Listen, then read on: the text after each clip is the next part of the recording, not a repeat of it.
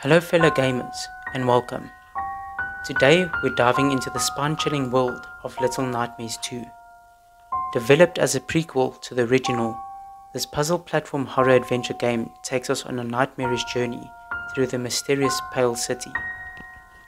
As we step into the shoes of Mono, a character shrouded in mystery, we'll be joined by a strange companion to face the horrors that await us. From atmospheric visuals to mind-bending puzzles, Little Nightmares 2 promises a thrilling and unsettling experience. So buckle up and prepare for a descent into the eerie unknown. In the eerie tale, Mono, a young boy concealing his identity with a paper bag, awakens from a haunting dream featuring a door, adorned with an eye at the far end of a desolate hallway. Venturing through the wilderness, he stumbles upon a dilapidated shack.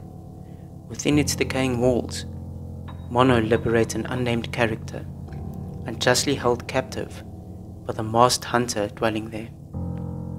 The unyielding pursuit of the hunter drives the duo to a chilling face-off, a confrontation that climaxes into a fatal encounter.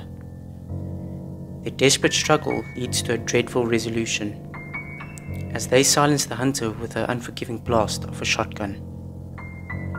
Crafting a makeshift raft from an unlikely source, a door, Mono and his unusual partner navigate a mysterious body of water, eventually finding themselves washed ashore at the perplexing Pale City. This urban landscape is obscured by mist and rain, and its streets are strewn with relics of the past in the form of old television sets. As Mono continues his harrowing journey, he persistently endeavors to utilize televisions as portals, yearning to breach the elusive hallway from his haunting dream. Yet each time he inches closer, the unnamed character intervenes, pulling him back just before he reaches the mysterious door. The peculiar struggle between Mono and the dream's beckoning passage unfolds as a recurring theme. Amidst the eerie landscape, Mono also comes across spectral echoes of children, ghostly glitching remnants suspended in the unknown. In a peculiar twist, he finds the ability to absorb these ethereal entities through interactive encounters, further deepening the enigma shrouding his unsettling adventure. As Mono and the mysterious unnamed character step into the ominous school, their unity is shattered when the porcelain bullies, the rabid students of the institution, capture the companion. In a daring rescue, Mono frees the unnamed character, and together they navigate the perilous halls, evading the watchful eyes of the long-necked teacher. This peculiar educator possesses a chilling ability to extend her neck to extraordinary lengths, enabling her to peer into inaccessible areas. Mono learns the importance of silence, as any noise can instantly alert the teacher, prompting a meticulous investigation into the source. The suspense builds as Mono and the unnamed character maneuver through the school, constantly mindful of the teacher's eerie presence. Exiting the confines of the school, the narrative takes an intriguing turn as Six discovers her unmistakable yellow raincoat, a symbolic moment that hints at the deeper connections within the unsettling world they traverse.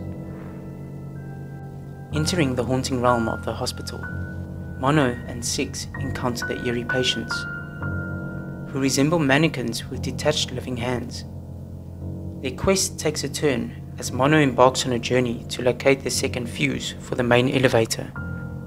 Along the way, Mono faces challenges such as distracting patients by manipulating light and avoiding their grasping appendages. Traversing through the hospital corridors, Mono encounters a chilling scene where patients' arms burst through the cell doors, forcing him to navigate carefully to escape. The tension rises as legless patients break free from their confines, prompting Mono to climb to safety and avoid their pursuit.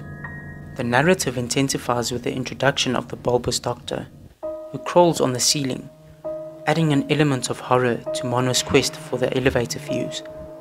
In the pursuit of their goal, Mono must clearly distract and outwit the patients and the doctor to progress. Descending in an elevator, Mono and Six find themselves amidst numerous inactive patients in the morgue, some undergoing unsettling operations supervised by the doctor. The duo must remain unseen while attempting to secure a fuse, leading to a tense encounter with a still breathing patient.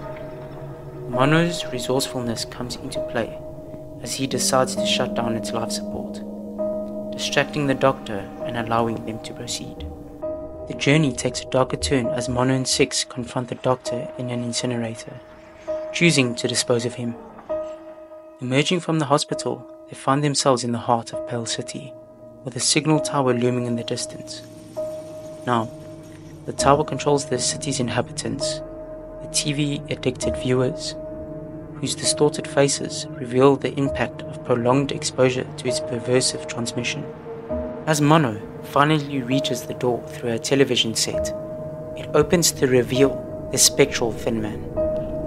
A chilling moment unfolds as Mono is pulled out of the television, and the Thin Man captures Six, leaving behind a glitching shadow. Guided by Six's glitching shadow, Mono follows it to the signal tower, where a confrontation with the Thin Man ensues. Unveiling powers akin to the Thin Man's, Mono disintegrates him in a battle and astonishingly pulls the tower towards himself. The story takes a compelling turn, leaving us on the edge of our seats, eager to unravel the mysteries that lie ahead. Inside, an otherworldly scene unfolds, a supernatural realm bathed in eerie magenta lights, where objects defy gravity, suspended mid-air. A haunting melody permeates the air, echoing through the rooms and hallways adorned with furniture. From armchairs to deformed drawers scattered in every corner, mysterious doors act as portals connecting different realms within the tower. Within the surreal environment, Mono discovers Six, now distorted into a giant form. The atmosphere turns tense as Mono damages Six's music box, triggering her hostility. However, by destroying the music box, Mono manages to restore Six to her normal state. The implementing collapse of the city tower initiates a chase, with the children pursued by a grotesque mask of flesh and eyes at the tower's core. They manage to outrun it, but the narrative takes a dark turn as Six betrays Mono, causing him to plunge into a chasm. Six escapes through a television portal, leaving Mono alone and surrounded by the encroaching mass. In solitude, Mono resigns himself to his fate, sitting in a solitary chair as the gelatinous mass engulfs him.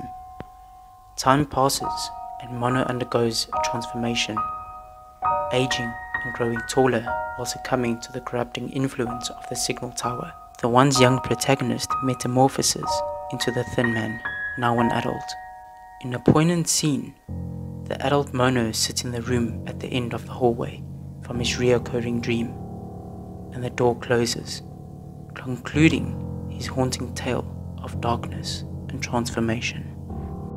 And that concludes our journey into the eerie world of Little Nightmares 2. If you enjoyed the video, don't forget to hit that like button, subscribe for more spine-tingling content, and ring that notification bell to stay up to date.